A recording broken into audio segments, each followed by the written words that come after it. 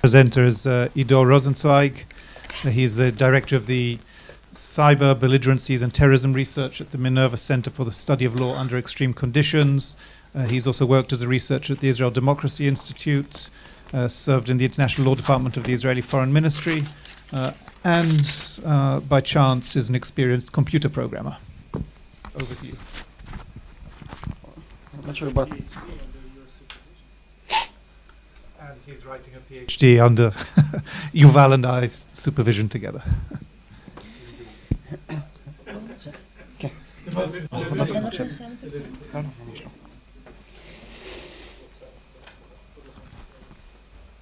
Yeah, not intimidating at all. Okay, thank you for the introduction. Tamar, thank you for the invitation. And Lily is not here, so I will thank her tomorrow. My presentation is actually based on two elements. One is a very long research that has been done in the Minerva Center with regard to cyber and regulation. And the other one is my interest in international law. Now, I should note that this paper and this presentation has been written both by Professor Reichman and myself, and we worked together on it, and you might be able to see during the presentation some elements of both my approach, which is more international law oriented, and Amnon's approach, which is more regulation of the law oriented. And together we try to find our common way to provide each one a cent into our 2 cents into this field of discussion. So our presentation, and I'm gonna even buy you some time, I think, when I'm done. Everyone says that, let's see. I think, is related to a lot of things that have been addressed in a certain way, but what happens when a state is hacking extraterritorially? What happens when a state is acting cyber-wise outside of its territory, outside of its jurisdiction in a regular way, in the physical way? Do we have application of human rights over such hackings, or don't we? The question is not in the void. The question is related, because we know that state-operated hackings is taking place basically on a daily basis. I think we can all thank Snowden for putting a lot of light on that. We know exactly what, at least he claims that is taking place, and he's shown that he's taking place. However, while this kind of hacking by states can take both internally and extraterritorially, we do assume, we do work under the premise that when the state is operating internally, international human rights law is applicable. But it's not that clear with regard to extraterritorial approach, extraterritorial activity. And if we look, for example, at the Talent 2.0 manual, we can see that there is a big disagreement. I'm not sure if it's a big one, but there was a disagreement on the application of international human rights law on extraterritorial activity. And there wasn't a majority opinion, it was a minority opinion. I mean, I have no idea where Mike was on that issue. We might later on find out. The correct opinion. The correct opinion. So my opinion. And we're going to approach both of these opinions. But I'm going to start with our main premise. Our main premise is when a state is hacking, when it gets control either of data or a computer or something, or communication, it gains some level of control. There is some control over the data or the computer, and therefore there is a question regarding the application and the applicability of international human rights law. Now, the importance of online available data is, well, in this room is the least significant issue of topic. There's correspondence, there are photos, videos, Internet of Things has been raised up in this conference. And it's almost everything we do, everything we relate to is online related. There is data about it, there is communication about it, and it is very important to know whether or not state activity with regard to it should be under the framework of international human rights law. Now, access to this kind of information can be gained in various methods, where we can think about targeting specific computers, we can think about targeting communication. we can get gaining full control over a computer or partial control over a computer or data, gaining listening to communication being transferred. We can monitor data. We can search for buzzwords like terrorist or jihad or Donald Trump. And we can do manipulation of data. There are many ways to do it. They can be short-term, they can be long-term. There are many ways of getting access to information. But in our view, each and every one of these methods is based on the fact that in order to do it, you have to have at least a minimal level of control either over the computer or the communication or the data that is being searched for or gained or collected.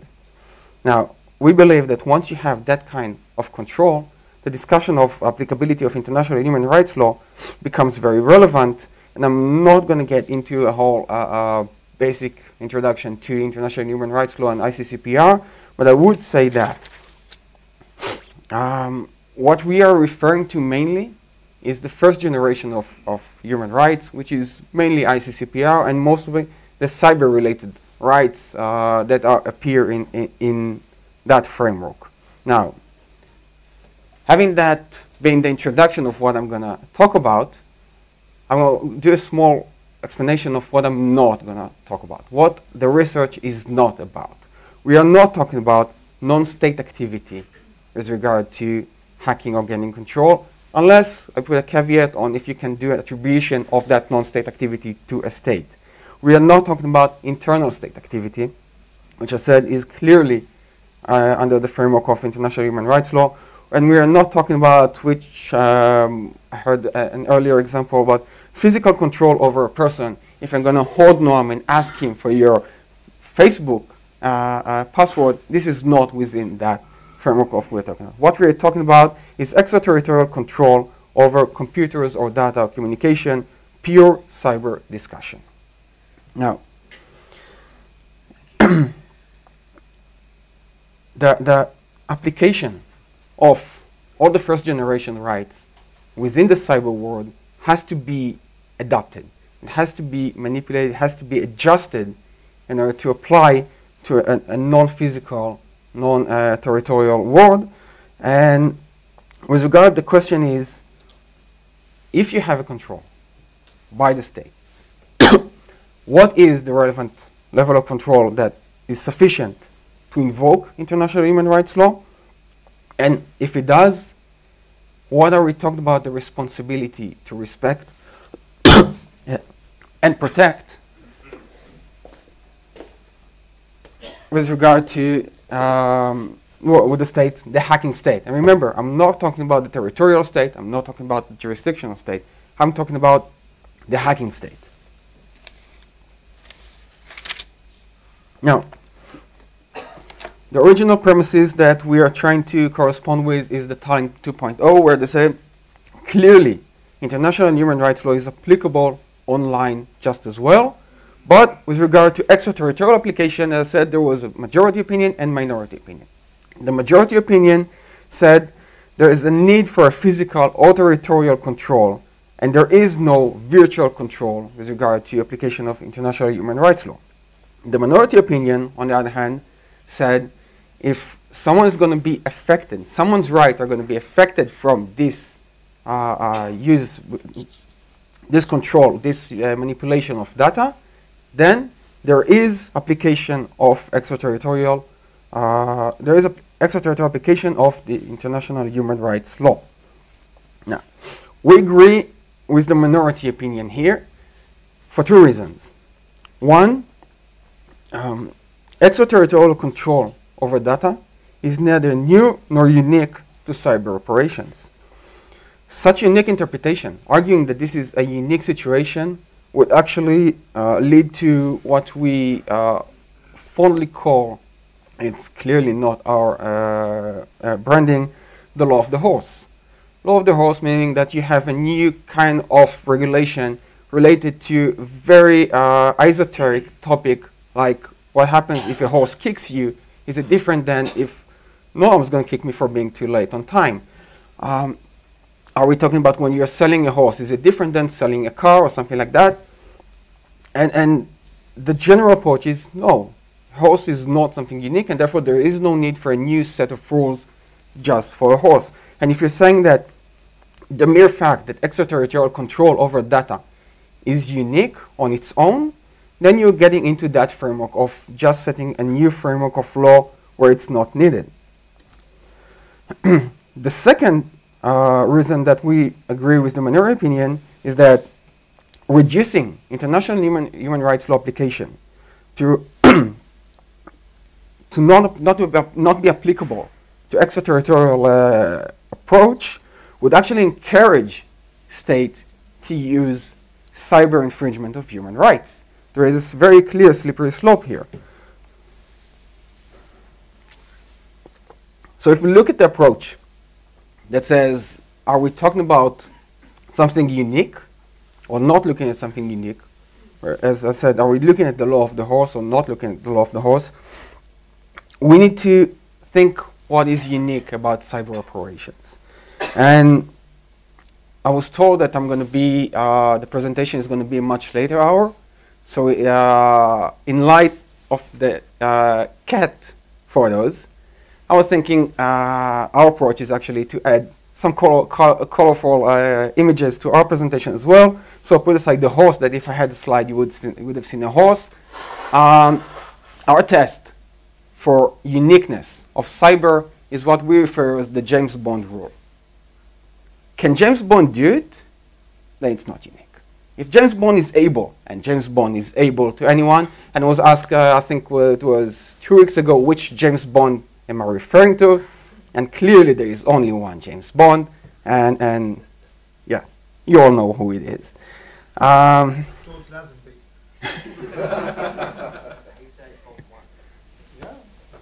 Okay, so if James Bond can do it, it's not unique. There is no need to regulate it on its own. If James Bond can do it, cannot do it, then we are talking about something unique and can consider some kind of new regulation, relevant regulation. Now, what's unique about cyber? What's unique about hacking in cyber? I would say one main thing, the magnitude, the ability to get a huge amount of data.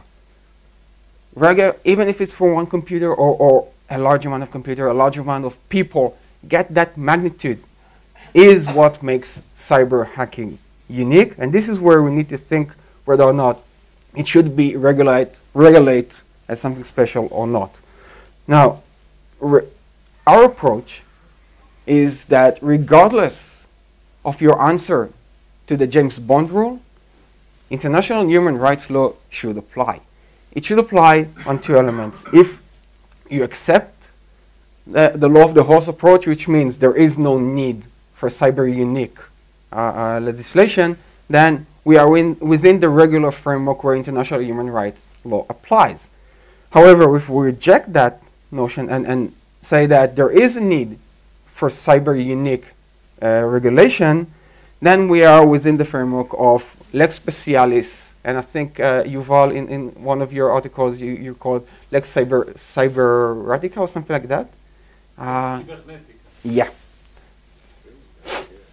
And even if we have that lex something, still international human rights law should apply. It should apply just like we do it with any other framework of law, any other lex specialis framework of law, and the most given one is international humanitarian law, the laws of war. Human rights are still applicable when we are dealing with the laws of war, and there's only question of what are the relations between these two bodies of law when there is a contradiction between them, when there is a clash between them. And I doubt how much clash we're going to find between the lex cyber and international human rights law. So it's not about the applicability, it's about the level of control that a state might have extraterritorially. How am I doing? 2 minutes, good. You see, I told you I'll be, no. No, I'm not. So, how should we determine the level of control? We suggest two tests. One talks about the minimum level of control, and the other one relates about the implication. The minimum level can be looked at several options, several frameworks, but we suggest to look at 3 frameworks of operation. One of them is data collection, which can be reduced to 2. One is the look for buzzwords, and the other one is to look for a specific group of people. And the second one, data collection, has 2 options, and the second one is actually have control over a computer. One might think that getting control over a computer seems to be having more control over the person, therefore more application of human rights law. But we actually argue that even if the data search, you can gain enough control because data search is user sensitive. I can look for political information. I can look for sexual orientation. I can look for nude photos of celebrities. I can look for medical information of people. So the user sensitive here makes it as important as control over computer.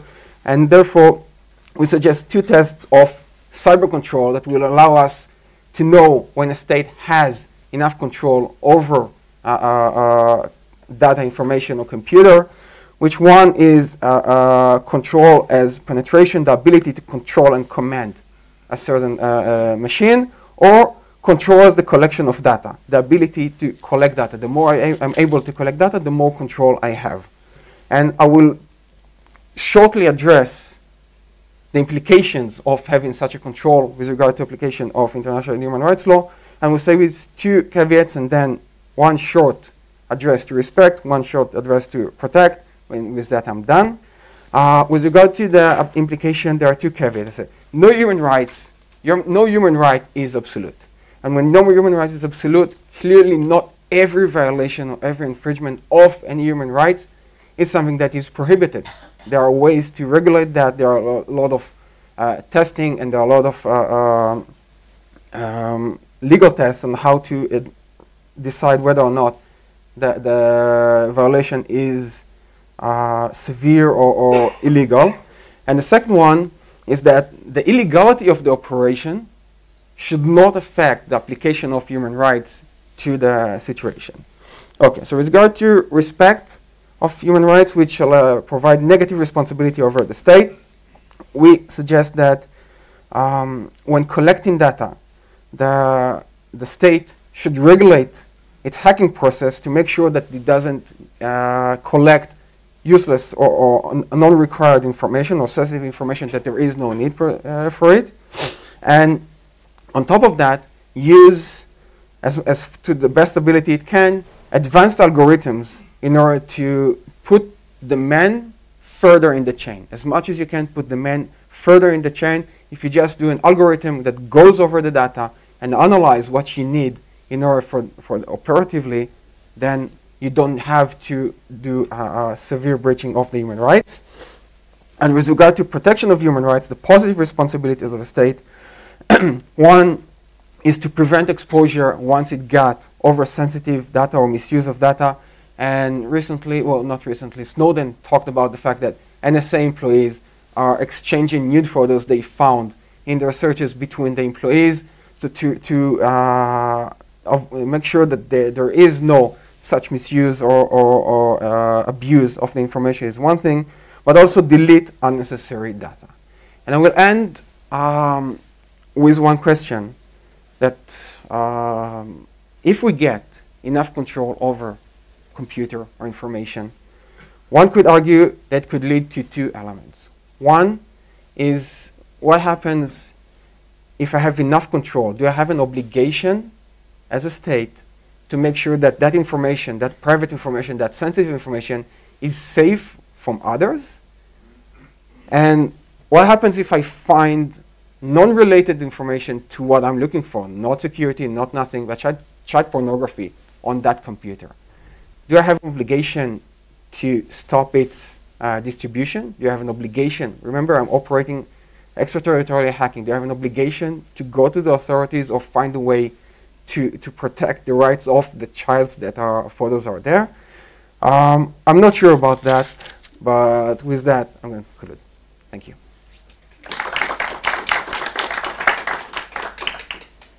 Are we coming here? Yeah, maybe if They're all